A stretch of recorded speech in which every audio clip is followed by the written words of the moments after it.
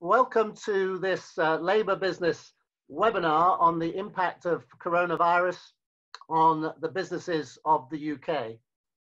Thank you to all of our members who have joined this call. There are 41 of us here today, and 15 of those have volunteered to share their experiences from the business front line. And a big thank you to Lucy Powell for making time to be with us. Quite clearly, coronavirus is an economic crisis as well as a health crisis. And that's why since early March, we've been almost totally focused on the economic crisis, supporting Keir Starmer and the new Labour leadership team as they try to provide a constructive but yes, critical assessment of the efforts of the government to mitigate the impact of coronavirus on businesses.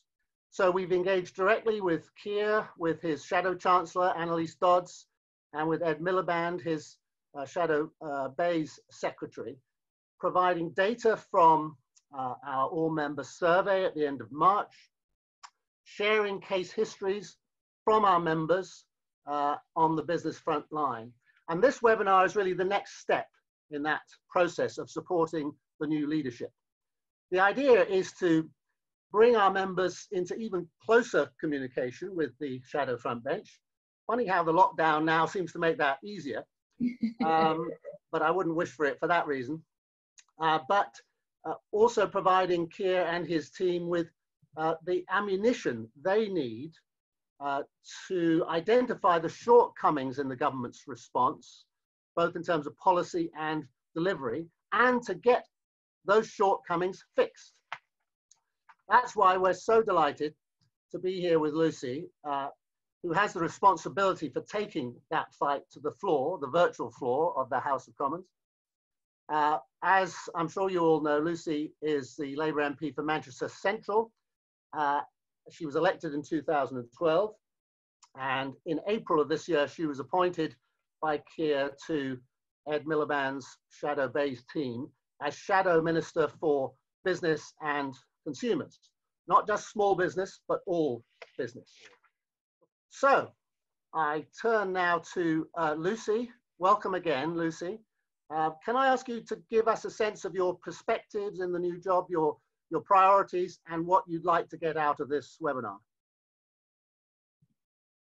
Hi, thanks so much, Hamish, and thank you everyone for joining this call, and for those of you who contacted me already and been tweeting me and various things like that. So for those of you who don't know me, I'm the MP for Manchester Central, and as such, although I've got one of the poorest constituencies in the country, it's a very big constituency, it also contains probably the main kind of economic powerhouse of the north, really, in the central part of Manchester, but certainly in Greater Manchester and our region. So I represent many thousands of businesses of all different types, from sort of micro startup businesses. We've got quite a big digital tech sector here in Manchester, right through to hospitality, retail, and so on as well. Liz might be pleased to know that I think I read about a year ago that of all the constituencies in the country, I have the most pubs of any MP. So I came into this role already, it was a few weeks after coronavirus had begun, and so I already had quite a good feel myself from my own caseload and from all those that have been in touch with me and all the business networks that I have in Manchester as some of the key issues that you are all facing. So I've tried to develop that understanding through these sorts of conversations with business communities and business organisations, and to work through Ed with the rest of the Shadow Cabinet and Keir and the leadership team so that we can be a bit further ahead of the curve than I think possibly are at the moment, in terms of being further on with demanding more business support. I think you've been sent round all the different bits of my brief that are included, but I guess they're sort of irrelevant for right now, because my job right now is the same as your job right now, which is to try and ensure that the level of business support is up to the task of the crisis that we're now in economically and what that's going to mean for the long term. So, I mean, I'm really in listening mode today. So this is all about me hearing from you. But just as a quick sort of summary of the things that I've been pushing on from sort of the beginning. Obviously on the kind of business support area, and Ed Miliband, as you'll know from your conversation with him, has really been pushing on some of the inadequacies of the C-bill scheme, particularly calling on government to make that 100% guaranteed. There's been some welcome news on that by the government earlier this week, as you'll all know, with the bounce back loans, and hopefully that will now unlock a bit more cash getting to the front line than has hitherto been the case. Because of course, although that scheme on paper looks like an incredibly ambitious one, £330 billion worth of loans available, to date only about 2.5 billion of that money has actually gone out the door. So the government will talk about we're the most ambitious in the world, we've got the most generous in the world, but it's only generous if it actually ends up in the hands of business and not sort of stuck in a bank on a piece of paper somewhere. So hopefully that will help with part of that, but there is still some real holes in that C-bill scheme as it exists, even with that bounce back loan. So it'd be interesting to hear your sort of take on that. As Liz and others will know, I've been sort of particularly vocal about, and I want us to sort of take a firmer position as the Labour Party on this as well, about the inadequacies of the grant scheme as well. There are too many businesses missing out on that grant scheme. Again, on paper it looks very generous, but the vast majority of small businesses who that grant scheme is there to support can't get it, don't qualify for it. And why is that important? Well, because for a lot of businesses, a loan just isn't an option, is it? You all know that, either because you wouldn't get a loan, you don't want a loan, and I think particularly increasingly because the uncertainty around the coronavirus lockdown, how that will be eased, what that will mean for trade and business getting back to any kind of normality, means that you can't get a loan today for £20,000 if that's not even going to last you through till June or July, when your business would still be closed. So there's too much uncertainty around. So I think the cash grant scheme is that important safety net that sits under the loan scheme. But there are far too many far too many huge amounts of sort of business in different sectors missing out on that, and we could have a chat with you about that. Ed and I are working on some sectoral responses, because of course there are some sectors that are particularly hard hit: hospitality, retail, travel industry, some key manufacturing, key infrastructure like steel, which is also my responsibility. When we're talking to the car manufacturers and so on as well. Happy to have a chat about that. And then I think the sort of two bigger picture things that we're trying to shape a bit is trying to get more certainty in this very uncertain time. So even if we don't know when things are going to happen, that's why Keir's been so strong in calling for, the exit strategy to be more openly discussed, more published, so that even if we don't know the exact timing, because of course we won't, but at least some idea about what that would mean for certain businesses, certain sectors and so on, how and when might some of that trade be able to resume, because then that would help with the kind of conversations that people are having at the moment. And then a more future looking part of that is thinking about the type of economy that we're going to have coming out of this crisis, and how Labour might be able to start setting a clearer narrative about that. So some of the obvious aspects of that would be, more conditionality with some of the big bailouts in some of the sectors, so around dividends or offshoring and that kind of thing. But also the kind of skills levels, the wage levels, those sorts of things coming out as well. Does that sound okay? Can you hear me? Yeah, Lucy, that was perfect. We did all hear you very That's clearly. just what I wanted to say. Yeah, that's great. Okay, that's very helpful to get the context. And just let me say, for Labour Business, we've all been watching very closely what you've been up to. We really applaud that you've hit the ground running and starting to pick apart what the government's doing, and not to be opposition for opposition's sake, as Keir said. That's not what it's about, but to be a critical assessor and identify gaps and shortcomings with a view to getting them filled and fixed. And that's sort of what this webinar is about. Hopefully we'll give you some evidence to carry on that battle. So we've got three segments of this discussion. The first one is the assessment of the government's financial package. We've got 10 minutes for each of these three segments, so I'm going to have to ask you to move your discussion along with reasonable speed. And I'm very pleased to introduce, to lead our first segment, Liz Hind, who, as you can see, possibly from the photograph, is sitting in an empty pub, of which she is the pub landlady. She's also, importantly, the chair of our Women in Business Policy Group, which we set up last year. So, Liz, I'll hand over to you. Thank you, Hamish. And can I start by saying thank you to Lucy for giving us the time today. Congratulations, of course, on your appointment. And I'm sure that Labour Business is here to support you, and we look forward to working with you in the future. So the first segment that we're talking about is some of the gaps in schemes that are supposed to support businesses like mine.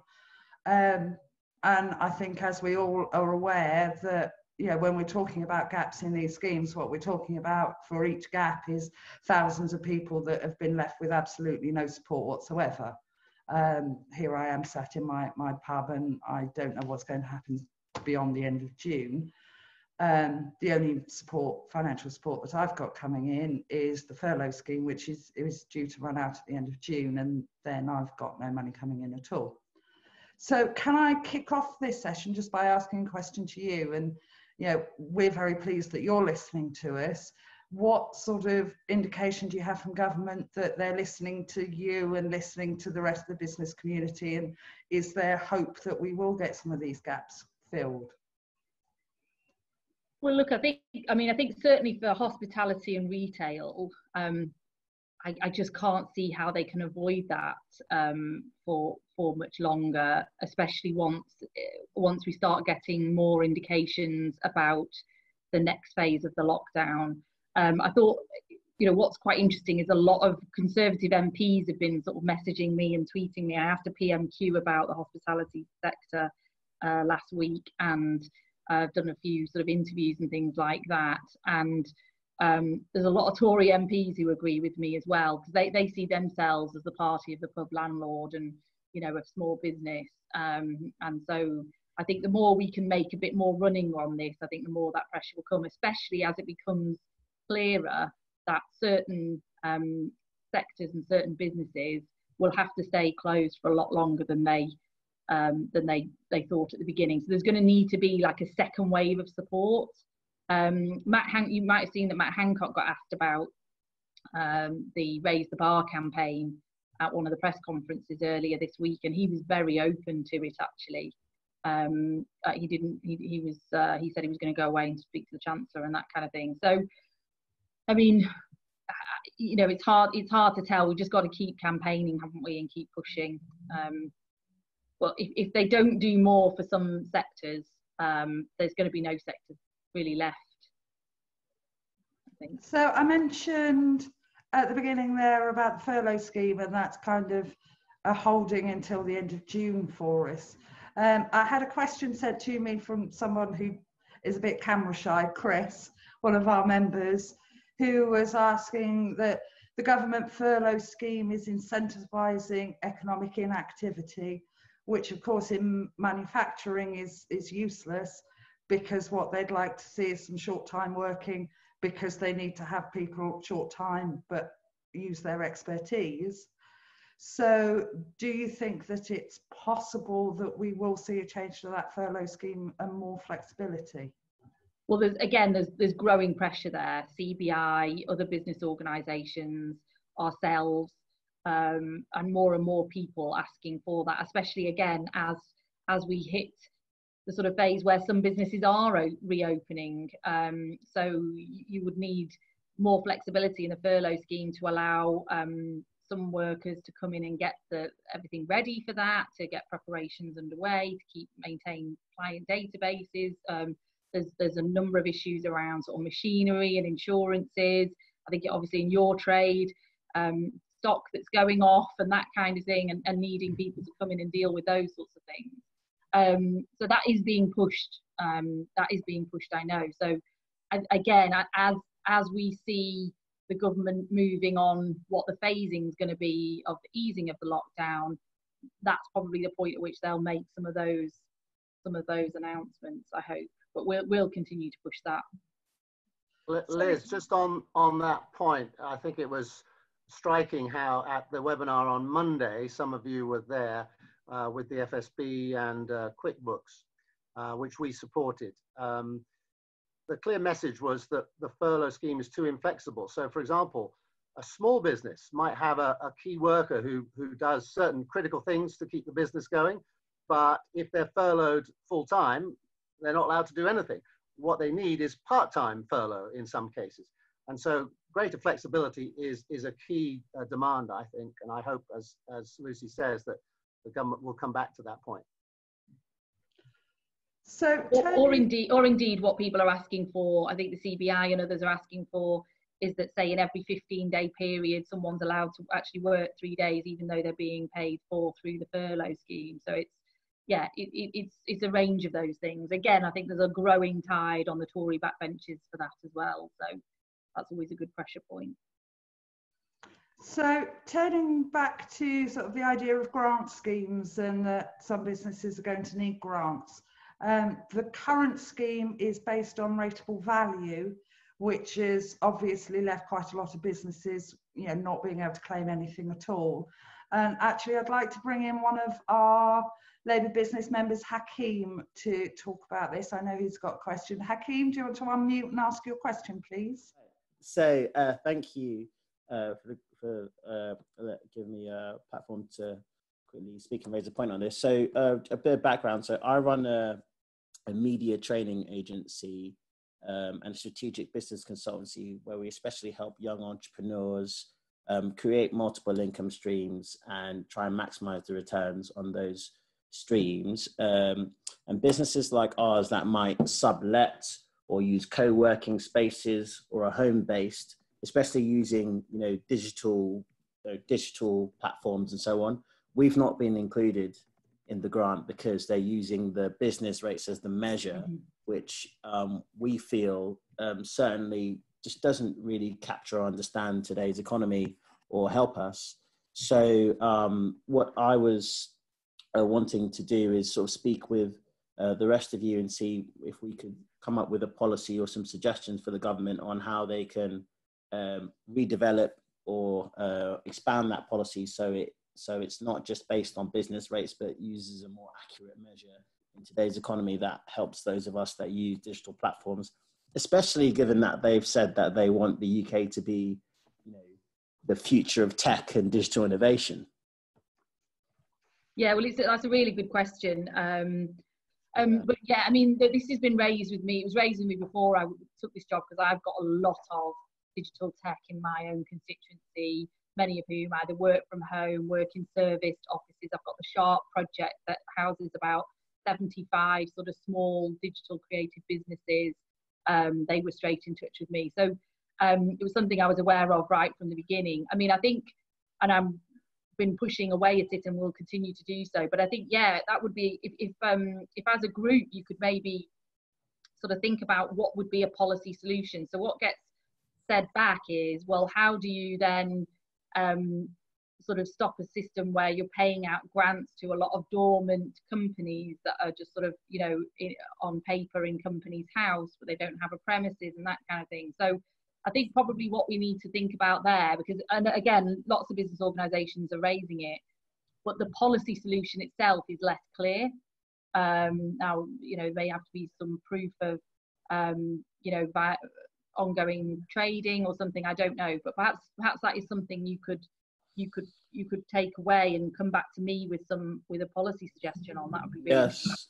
Well, they released the bounce back loans, as they call them, yesterday. Well, they've announced it, and for that they're saying that the banks only need to do rudimentary checks anti money laundering and ID checks.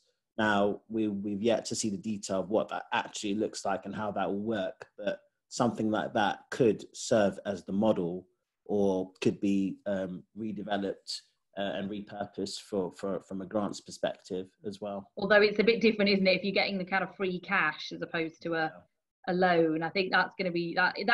I'm only telling you what gets said back to us when we raise these things, but I'm sure there must be another way of dealing with that. But businesses and serviced offices, shared premises, startups, micro businesses, those sort of work from home some of the time, that kind of thing, are all. And there's I think the CBI estimated that there was something like 200,000 businesses in that sort of situation, that were, exactly the sort of businesses that the grants were designed for. But I think that's one of difficulty to execute more than probably a principle. Yeah, well, I could sorry, we're running out of time on this segment. Just to bring in a suggestion that came through again from an anonymous email person, in that we have seen a lot of stumbling blocks getting liquidity into businesses because we're either relying on the banks to facilitate that, or in the case of grants, on local authorities to do that. So the suggestion was whether you'd consider proposing that HMRC transfer funding directly to SMEs once funding or loans, whether grants, has been approved, and to use that mechanism instead. I mean, I'm not sure at this stage whether that creating a whole other system is going to make it any quicker. Don't know, be guided by others on that. I mean, I think the local authority money is now getting out. Some have been a bit quicker than others. I mean, I think what the local authority scheme does is it gives us a basis for example, if the grant scheme needs to be extended further, both to a higher rateable value, and also if if further grants need to be paid out because the lockdown is continuing, or the period of non-trading is continuing. So you've already got the mechanism there. So I'm not sure necessarily reinventing that wheel. I think most people have had a pretty good experience with their local authority. I mean, look, let's see on the bounce back. I think the bounce back loan idea now hopefully should see a lot more cash going out the door more quickly. HMRC have got a lot on themselves with the furlough scheme and the self-assessment, the self-employed scheme. So I'm not sure they would have the capacity any more than the banks really. So I mean, I think the next couple of weeks are critical to both the loans and the grants getting out the door. And maybe that's the point to review. We're seeing a lot of speculation from people who don't run businesses about how businesses like pubs could open and have reduced capacity. Can we have some commitment to engagement with actual business owners that might know how this might work? Definitely, yeah. Definitely. Brilliant. Thank you very much. Okay. Thanks very much, Liz, and thanks to those who contributed to her segment. We'll move on to segment number 2 now. Lucy touched on the self-employed, and that's really the focus of this session. So I'm very pleased to invite Ryan Barrett and Philip Ross to lead on this. They are both members of the Labour Business Executive Committee. Ryan, over to you. It's Ryan Barnett, Hamish. How long have I known you? I'm sorry, I can't read tiny print. No problem. So in my day job, I'm an economist at IPSI, which is a trade body for the self-employed, and obviously Philip has passed affiliation there as well. And I'll pass on to Philip in a minute to go on to some of the minutiae of the schemes and things. Well, we've done a lot of research, and we have a lot of anecdotal evidence as well. We're speaking with other trade bodies. Now, there are 5 million people who are self-employed in the country at the moment.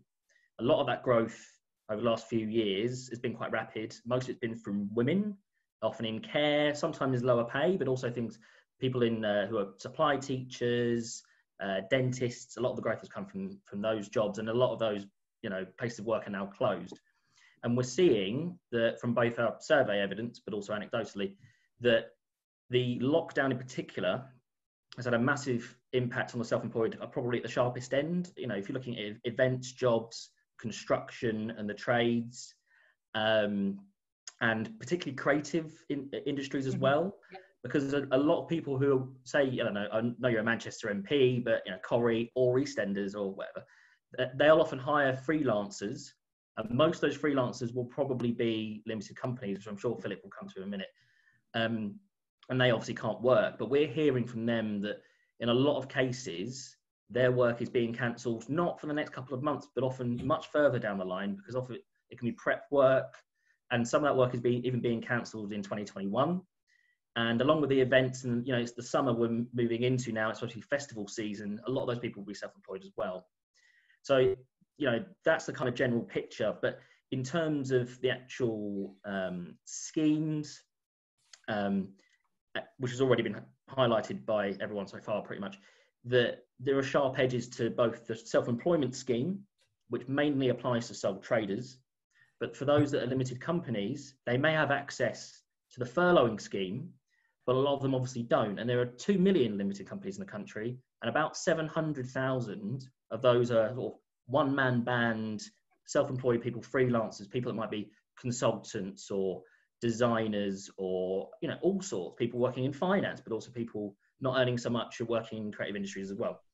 And the edges of those schemes are very, very sharp because they're based on the tax returns, and that period is for 2018-19, the cut-off. People have become self-employed most recently. The 50k cap is very sharp as well. And, if you've taken, say, caring leave as a parent or for someone else in your family, that's much harder to factor into the government's calculations as well. So whilst, yes, I think the government schemes for those that are eligible are incredibly generous to those inside the tent. If you are outside the tent, you are often left behind. And that covers people like Liz and also lots of other business owners. So I'm going to pass on to my good man, Philip, and he'll go into some more detail, I think. Yeah, well, it's a bit of a game of musical chairs where you were when the furlough got called. When it got called, if you just started self-employed, and then you suddenly found yourself outside it, even though you may have been a taxpayer for 20 years, working permanently, suddenly you found yourself in that wrong place. And what we have to remember is a lot of people who are working self-employed, it's a spread of 5 million people, but there's a huge chunk of precarious people who are working self-employed. And then you've also got more professionals than otherwise, but people have still got all say different liabilities wherever they are, which is why the 50 grand cut-off sounds that well off, but actually people have still got huge liabilities to actually get themselves through. And there's the payment by dividend. And the issue people have got if they're self-employed now is if you're working, oh thank God, you're actually still working, probably taking rate cuts, which has gone across everywhere, which is fair enough. But there's not that much more work out there. So once you fall off the cliff, you're off, and that's the big concern that people have got. And the biggest concern we've got in the whole of the self-employed industry, was, the furlough scheme was actually for employees, which is accepted. Everyone who's getting a pension is still getting their pension. People in the public sector are going to be paid. But for the self-employed, it's actually portrayed as if it was a big favour to the self-employed, actually, despite the fact that we all still pay our taxes and actually do stuff. So it's actually, and we all know that afterwards, actually, that we'll be paying higher taxes anyway to put it up. But why is it? It didn't feel quite right that it was a favour to the self-employed for this to actually happen. A couple of positives that have come is, just like all the self-employed people, the VAT deferral was actually a good thing, because keeping money with business before taking it off them has to be a good thing. And if you weren't working, suddenly you've still got money in your pots. As a self-employed limited company contractors, the fact that they suspended the new IR35 stuff was actually good, was a positive thing as well, because it's kept money in with people actually. And also it would have mixed up the whole issue of who was going to be caught or wasn't going to be caught. Anyway, those are a couple of the big issues there. The other one is actually, which I've mentioned to people before, is around, and I think you picked up with it before, is about the co-working community hubs. That people, it's not all WeWork and Google actually. There's lots of cooperative-based co-working hubs, and you mentioned one, Lucy, in your thing. Now the problem they've got is they're not actually eligible for the extended retail and hospitality and leisure grant, but they've got nobody coming in through the doors. And it's not just people going and getting individual desks there. There's lots of small businesses who base themselves out of these hubs. And if we lose these hubs, we're going to lose a lot of that infrastructure for growth to actually go forward. And actually, just want to see the government get some common sense around this, and I kind of get the feeling at the moment there's no party political points. It's actually all good ideas from every sector actually to take it, and which is, I imagine, is why a lot of the Tory MPs listening to you, because they need as many good voices to actually take in information that we want. But and I think that's those are the key points that we've actually got. And, you know, and it's the fact that the new freelancers who aren't covered actually is a key one. Well, thank you, Ryan and Phil, for that. Really, really helpful. And I'm very, very sympathetic to these issues. And you know, I from day one was contacted by lots of included in that was around the self-employed and the small sole trader limited company, because I've got a lot of musicians, a lot of people in the creative industries and so on in my own constituency who are exactly in that sort of situation. And one suggestion I made on the self-employed, because a professor from Manchester University had sent me a paper on it, was for the newly self-employed, that why can't they be given like a point in May, the end of May now, to submit their tax return for the financial year that's just gone, because that's now complete. It's sort of the right time of year to do that, so that then they can be put into the scheme, even if they wouldn't kind of get the money back until July or something, at least you'd know it was coming. So I don't know what you think about that, but I haven't pushed Annalise and everyone else harder on that since I suggested it a couple of weeks ago. But I don't know why that wasn't sort of taken forward, but I think that's something we could be pushing.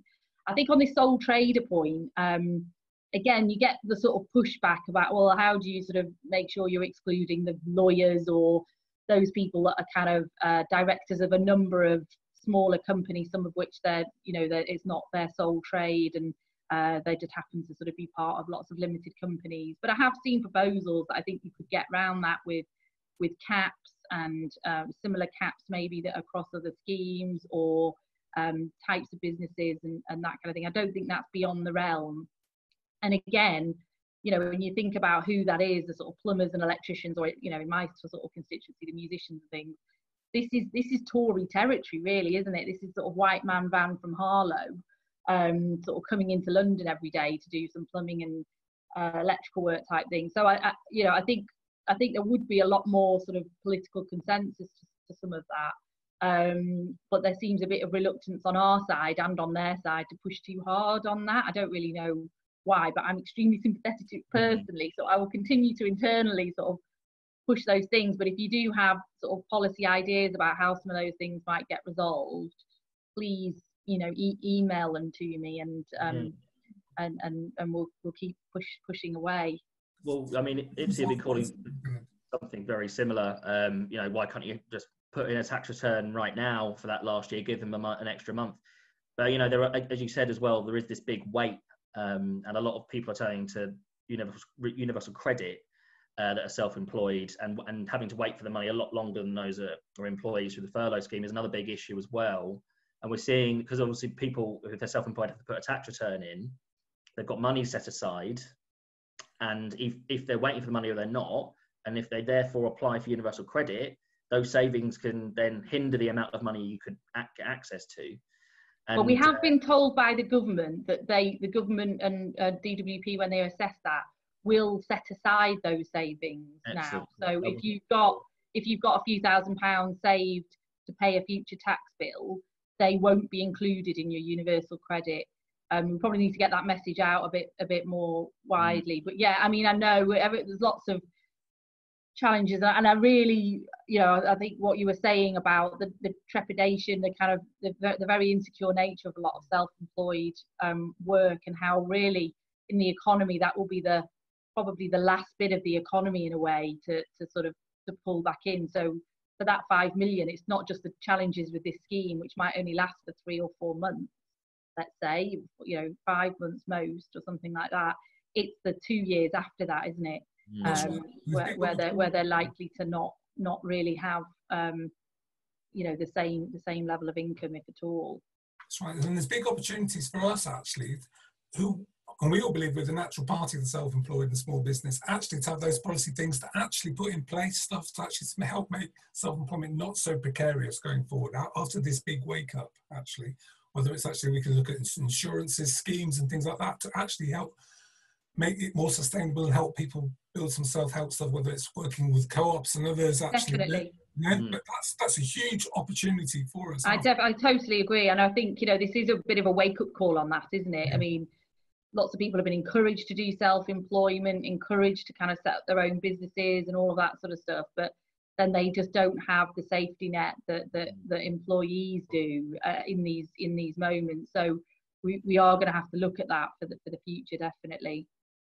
I'm going to have to wrap up this segment now. Thanks very much to Ryan and Philip.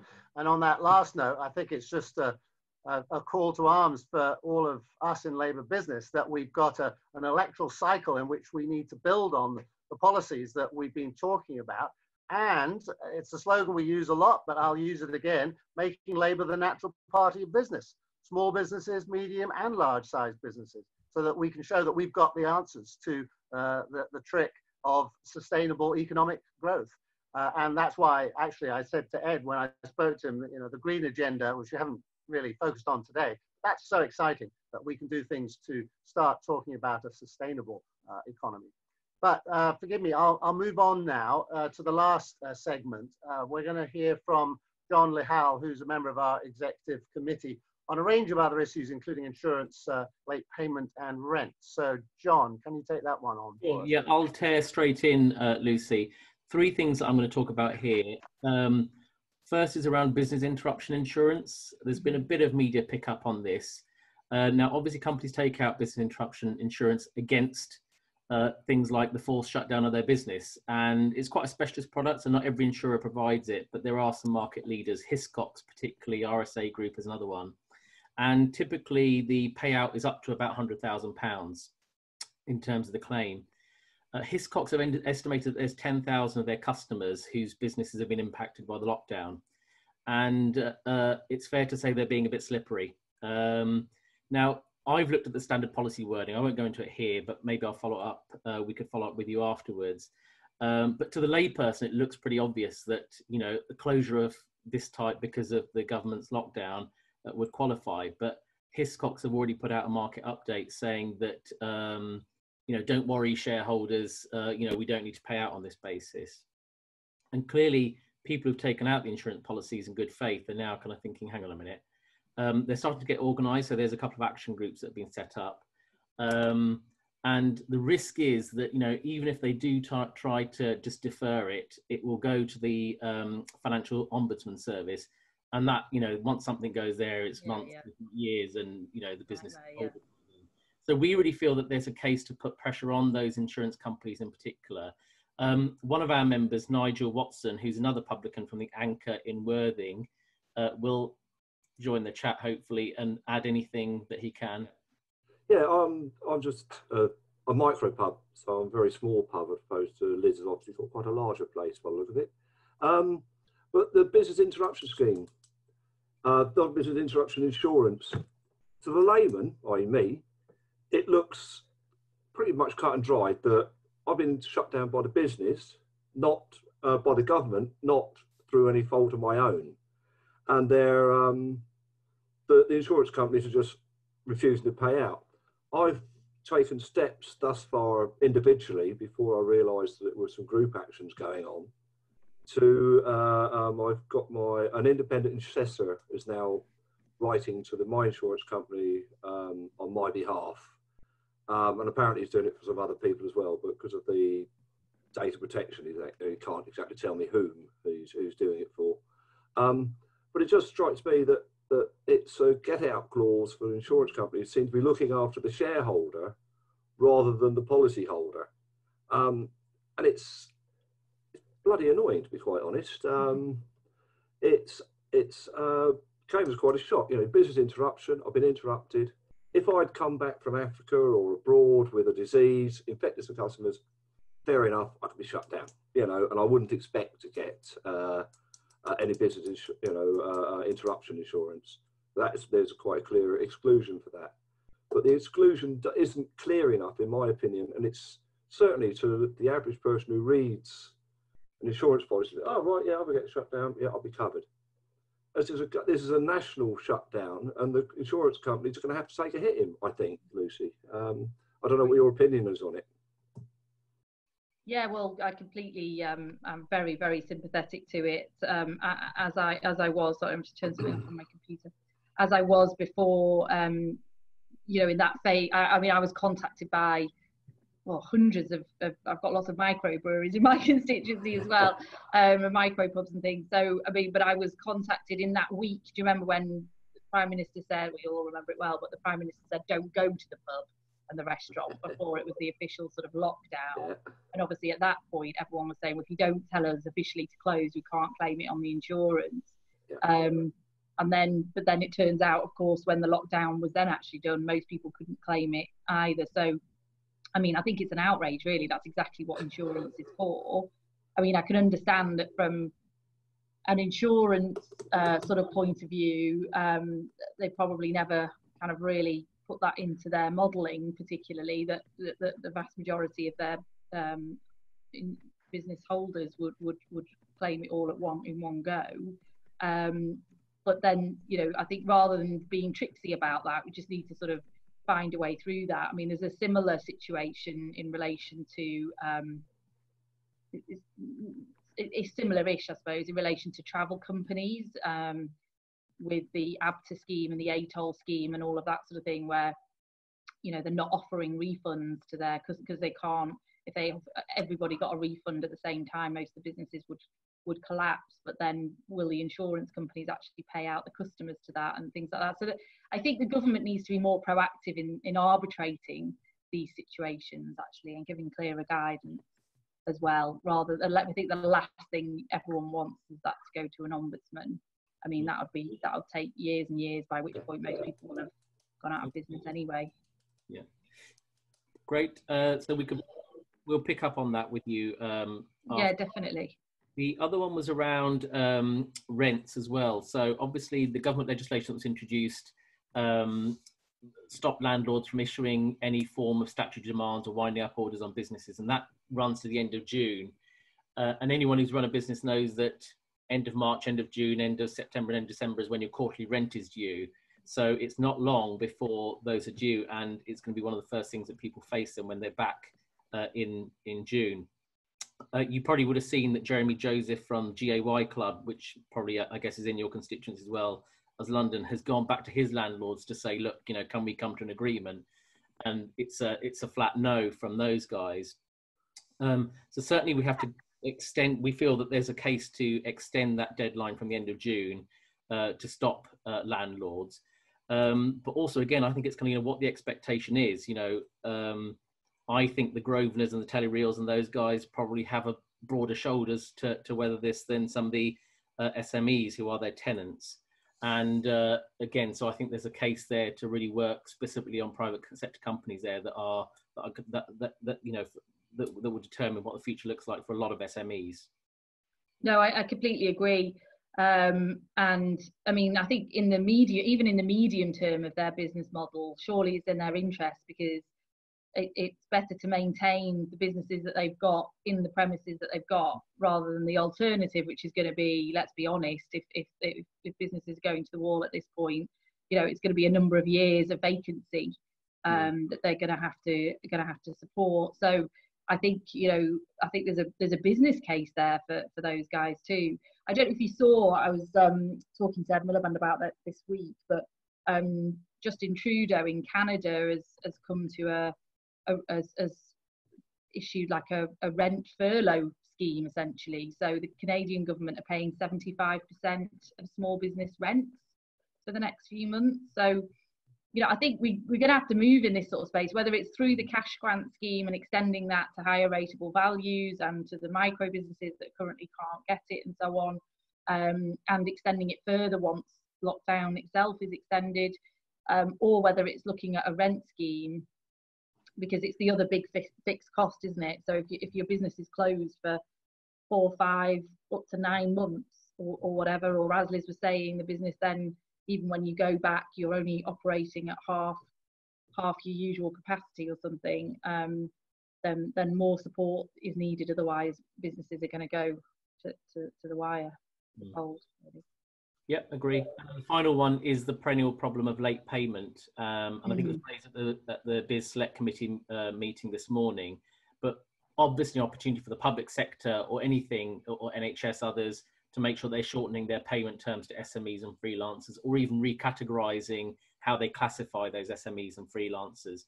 And the Small Business Commissioner should really name and shame companies that aren't paying. And I mean, it lacks teeth. I mean, we as a party, we've been talking about this, and as an organisation talked about this a lot, but it not only does it lack teeth, but it doesn't make any effort to actually go out and talk about best practice and then name and shame people. And I think there's a real need to get money out to some very vulnerable businesses, and there's no point in it sitting on the balance sheets of larger companies and government bodies. It needs to get out. Yeah, totally agree. And you know, the government needs to lead by example, doesn't it? In public sector, who are often quite rubbish as well at these kind of things. So yeah, I mean, happy to work with you on a campaign on those sorts of things and to press those issues, definitely. Great.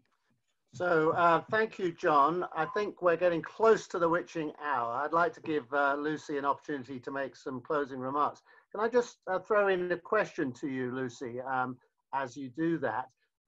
We're joined today, I'm glad to say, by Ibrahim Douglas, who's the chair of SME for Labour. We work closely together, and he's asked me to put his question because he's surrounded by kids who are making a lot of noise. So I'm happy to do that.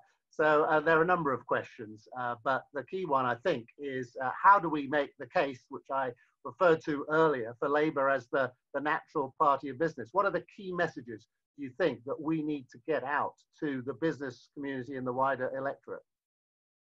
Well, yeah, good question to finish on. And hi, Ibrahim, as well. I think I'm speaking to SME for Business tomorrow, I think, from memory. So I look forward to that chat. Well, look, I mean, it's perhaps not been the best era in our sort of some of our relationships with business more recently, but I think this whole situation that we're now in is going to fundamentally and I mean, I hope, well, potentially sort of permanently sort of change the relationship between business and the state, actually, because what we've seen, isn't it, that at times like this, actually, you know, the state needs to come in and support business. So there is a more proactive sort of political role in enterprise and in business. And I think for Labour, what we can do is do two things. One is be that voice for business right now, with the shortcomings in the support that businesses need. And you know, I hope we can continue to do that in a sort of strong but constructive sort of way, but in a clear and strong way that shows that, you know, that we get it. And then I think moving out of that you know, era is kind of re-establishing that relationship, I suppose, between politics, policy, the state, and the business community, and you know, both sides recognizing that that's a sort of partnership that we need to foster. And I think that potentially sort of provides an opportunity for Labour to shape that narrative about that, because, you know, everybody needs that safety net. That's what the Labour Party's sort of values are based on. And that what we found over the last few weeks is that, you know, even out of nowhere, you could suddenly yourself rely on those safety nets, whether it's a furlough scheme, a loan scheme, a grant scheme, or universal credit, or, you know, or the health service sort of personally. So perhaps we can shape that sort of future a bit more together. But we're very keen, myself, Ed Miliband, Keir, Annalise, the whole team, to have that very close relationship with business and try and be the voice for business in the political context. That's great. Thank you, Lucy. Can I just say a couple of things? One, to thank everybody, but apologise for the fact we haven't been able to take all the questions and comments, but I'm assured that we can get them in writing to Lucy's office, so your comments and questions won't be missed. We'll do that. Oh, and maybe let's do this again, you know, in a couple of weeks. Yeah, exactly. My second point was that we need to do this regularly, and I'm conscious that the agenda today was, what are we doing with the lockdown crisis? We need to have a discussion pretty soon, as Keir said, about the exit strategy. How do we release the country and the economy from lockdown? So I'm very keen that we do another session around that, because we haven't had time for it today.